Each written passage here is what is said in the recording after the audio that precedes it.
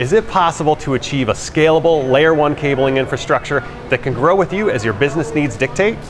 Especially when space and budget are the primary considerations.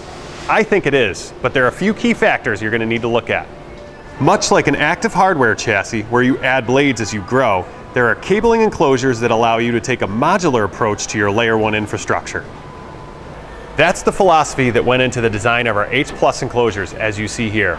When you're tight on space and you're tight on budget, but you need to increase your cabling plant's density and scalability, a modular structure cabling solution can help.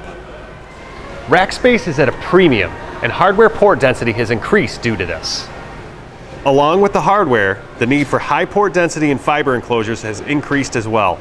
Currently, the highest density is 72 LC duplex ports in a 1U enclosure, 144 ports in a 2U, and 288 in a 4U. Scalability is also key to meeting project budget constraints. Having modules with lower port counts allows growth at the pace specific to the project and your business requirements. You can customize your cabling solution to your unique needs. Another major consideration is cable management. When you put that much cabling into such a small space, that can be a disaster. Pull out the wrong cable, and that could lead to downtime, and nobody wants that. The solution is containment. Having a cable management trough keeps the cabling in position. Side tie-down points keep the cable routing clean and uniform. This really helps when you have to pull a cable out. This type of bundling is really helpful when you have to make a change and pull one cable out.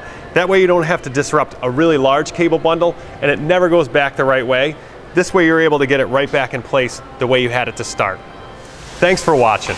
I hope you learned something. For more information, visit us on www.cableexpress.com.